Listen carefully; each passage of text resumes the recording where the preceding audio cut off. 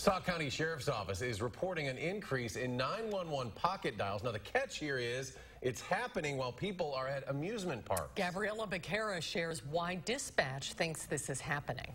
Cell phones are more accessible today than ever before, so people keep them in their pockets wherever they go. And so sometimes, like even on a roller coaster, they might pocket dial 911. Dispatchers say it's all about listening to hear if it's a real emergency.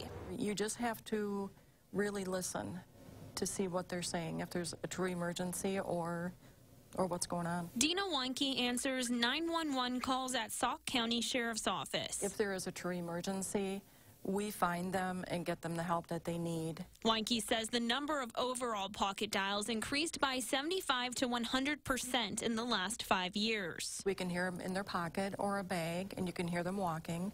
Other times you can hear them on amusement rides, where you can hear them screaming and laughing. But sometimes those noises can be hard to decipher of a true emergency, so they locate the caller. We can locate where they are, and most of the time during the summertime, we can locate them on an amusement ride up in Lake Dalton. And even after they've seen that they're at an amusement park, dispatchers will still call back to confirm they're okay. We take every 911 call serious. We listen. If there's no sound at all, we stay on the phone a good 45 seconds to a minute just to hear anything in the background.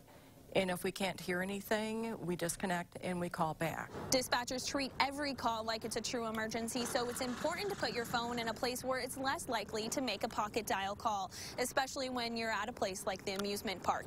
In Lake Dalton, Gabriella Becerra, News 3 Now. And the Sheriff's Office also recommends that you make sure your phone and your smart watches are locked so that calls cannot be made.